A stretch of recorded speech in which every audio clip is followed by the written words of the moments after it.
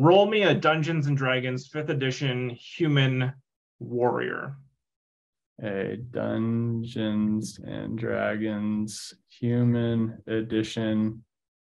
Just human warrior. Human warrior. Yeah. A Dungeons and Dragons human warrior? Oh, I said 5th edition, but it's 5th edition. Okay, Dungeons and 5th edition human warrior.